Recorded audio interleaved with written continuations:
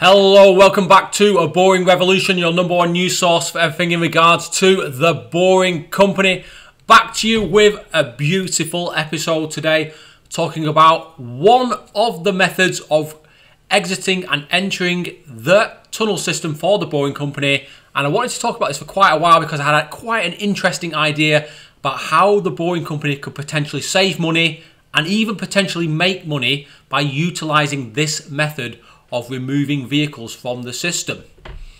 So, what are we talking about? Spiral ramps. Now, initially, I was not exactly the biggest fan of spiral ramps because I was very excited about elevators and maybe using traditional ramps. But the more I've looked into spiral ramps, the more I've come to the conclusion that they will be a very useful addition in certain circumstances and probably in a lot of major US cities. So, spiral ramps, as you can see, fairly obvious what they do. They come in various sizes and heights, and you've probably used them yourselves if you've ever gone to a multi-storey car park, and they do exactly what they say on the tin. Very, very useful piece of kit. So it's a more compact version of a traditional ramp. There's positives and drawbacks to that, as in the speed that you can actually go up the ramp is lowered. Not a lot, but it's certainly lowered quite a bit. But very compact. A more compact version of a traditional ramp has many benefits and some drawbacks. More useful in medium to high density areas. So we're talking more about city centres, maybe in some kind of arena where you've got lots and lots of people coming into a specific area, maybe near a sports stadium. So there's definitely very good use cases for this kind of system. It's great throughput and most importantly, zero moving parts. Unlike the elevators that I've proposed in the past, our rack and pinion elevators, which definitely have a good use case, just like spiral ramps. However, there is that potential there for something to go wrong with this system. You've got 150 years of almost zero maintenance. So, benefits and drawbacks. Good throughput per hour. Very good throughput per hour. We're talking many hundreds of vehicles, if not thousands of vehicles per hour. Can be prefabricated off-site. We can use our prefabricated concrete segments, which means the process of actually building a spiral ramp, including the ramp structure itself, can be done off-site. Therefore, you ensure high quality. Therefore, you can make the actual process much quicker if it's built off-site. No moving parts or maintenance. Secondary use case, which I'm going to come to in a very short while. Cost effective to build, very cost effective to build. Drawbacks. You have to have a slip road coming from your main tunnel to the spiral ramp. That is going to have to be quite long because the vehicle is going to have to slow down prior to coming to the spiral ramp. Otherwise, you potentially could end up with a lot of people getting killed if it just goes straight into there 100 miles an hour. That is not going to happen, because we're going to have a nice long slip road, giving us lots of time for the autonomous electric vehicles to slow down. You're kind of limited to 14 miles per hour, whereas with a traditional ramp, potentially you could exit the system at maybe 50, maybe even 60 miles per hour, really, if you had the right setup. So the fact that it's limited to 14 miles per hour is going to slow the egress of vehicles from the system, but it's still faster than an elevator. May cause nausea, obviously, if the diameter of your spiral ramp is quite compact. Certain people, myself included, may not enjoy the process of going up that ramp, you know, for 40, 50, maybe even 60 foot. So it potentially could be an issue for some people. Not a huge issue. Requires more land. So you're going to require, you know, quite a big piece of land here. Maybe around an acre, maybe slightly less, 0.8 acres, something in that kind of ballpark, because you're never going to get the perfect size plot of land. You're obviously going to have to buy a bit more than what you actually require. And obviously that costs money. whereas a ramp is going to be a lot more compact. It's going to sit in a long, thin slot, so it's going to be a lot more cost effective to buy that plot of land and then utilize a traditional ramp. Same goes with the elevators. It is time consuming to build.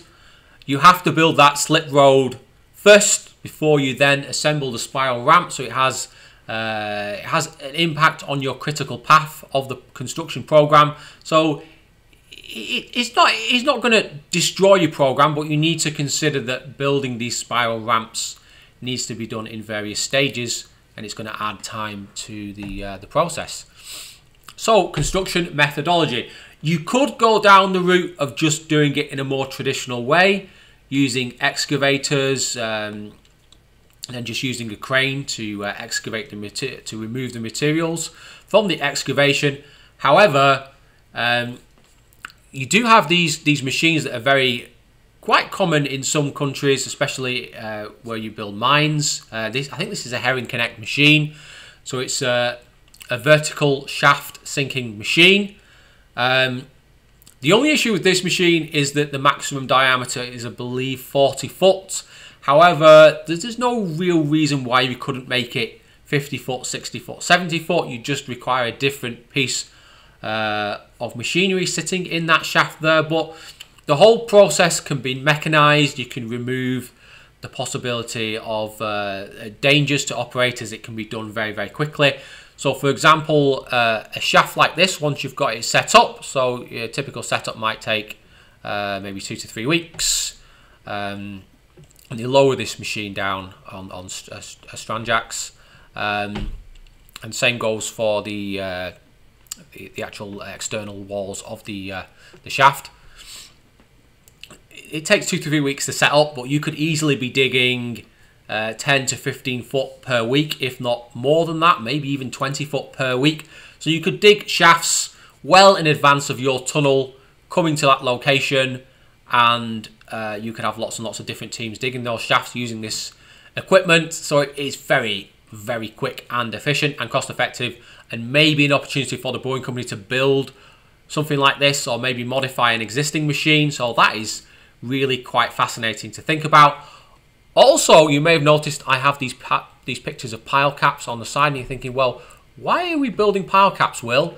And the reason is because I want to use the walls of this shaft as a purpose-built foundation for a multi-story building. However, with it being a circular shaft, it's not exactly ideal for your traditional square multi-story high-rise buildings. So you will have to add additional foundations around the perimeter. And you could do this using pile caps, which is basically a concrete pad with various CFA piles dug initially and then cropped, and then you drop your pile cap on top of that.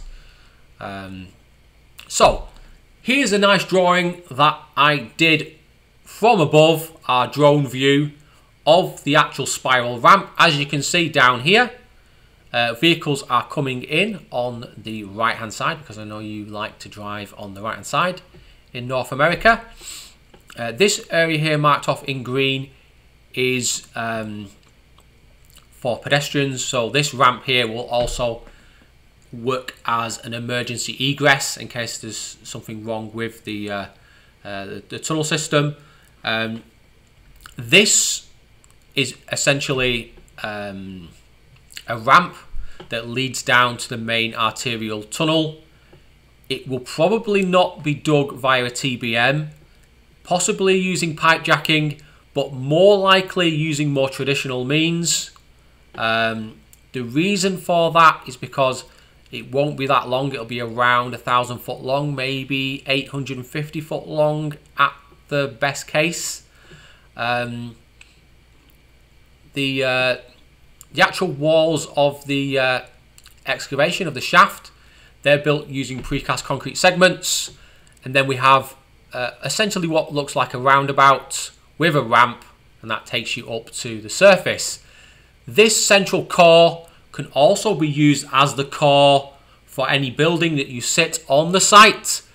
I would recommend, rather than using precast concrete segments, and it could be done with precast concrete segments, is to actually build it in situ, actually pouring concrete on site and using a slip form system, that could easily be done in under a month, if not less than that, probably a lot less than that really. And that allows you then to sit your lift shaft and your stairwells actually in and around here.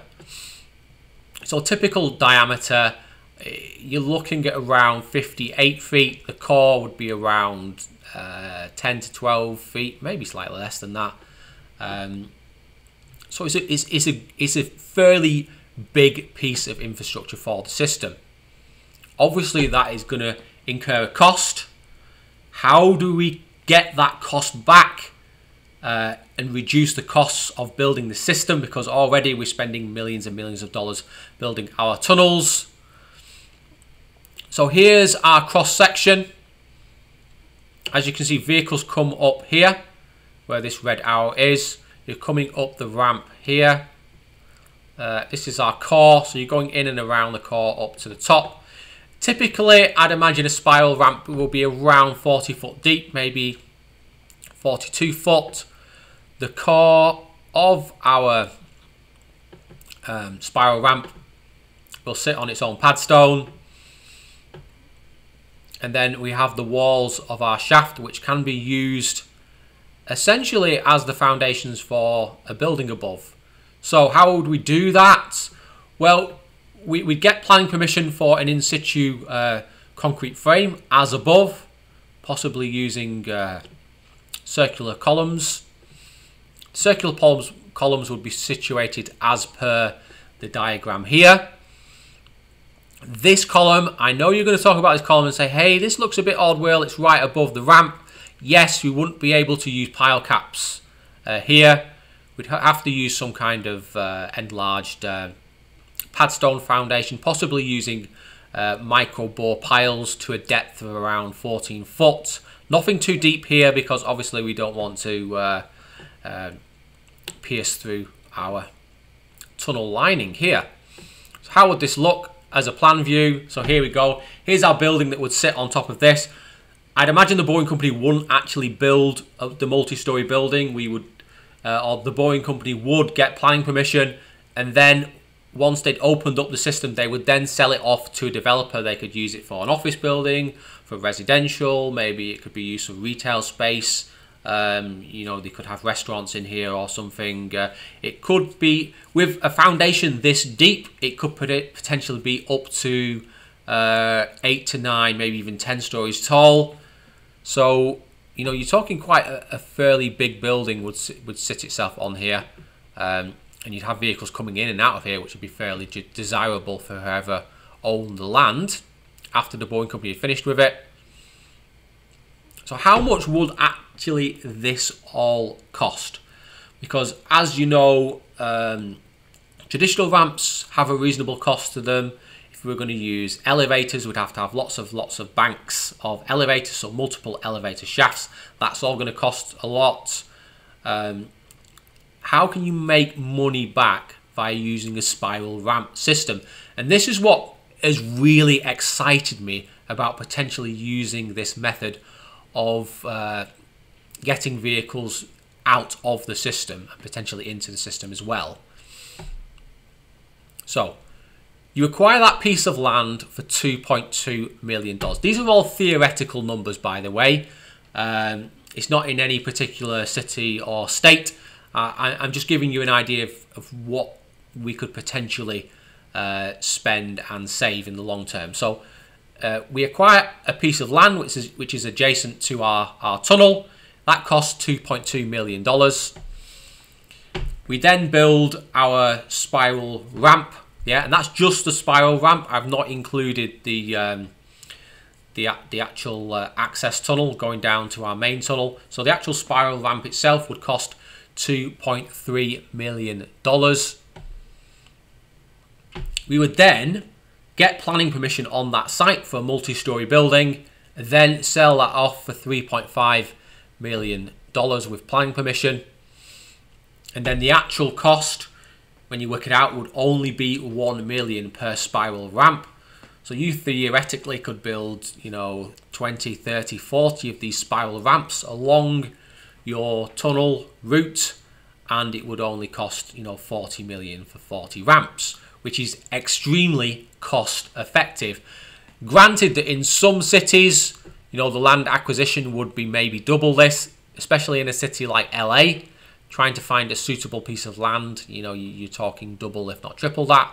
However, also the sale of the site, that would also increase as well.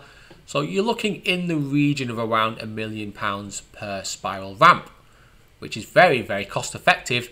Hence why I think this is a brilliant method that should be utilized via the Boring Company in Las Vegas. Okay. That's my idea. I hope you liked it. Thank you all for joining. Please like and subscribe to the channel. We now have 4,100 subscribers on YouTube. We are going for 5,000. That is the next target. Join us on Twitter, Discord and Instagram. If you've not already done so, please consider doing that. I really do want more people to join us there. I'd appreciate some comments below. Do you think spiral lamps are a good idea? Do you think having actually a building sat on top of the spiral ramp is a good idea or a bad idea? Tell me what you think about that. And thank you to all my Patreons. I've not thanked my Patreons for quite a while, but I want to do so again because you support this channel. You make this channel work. Ashley Hill, Mike McLean, David McKay, Christopher Kinsey, Jim Chap, Curtis Corain and Milton Denmar. Thank you so much. And remember, guys, don't be boring. Stay tuned for the channel. And please keep supporting me and the Boring Company and all the other startups that are working in this space. Thank you all and goodbye.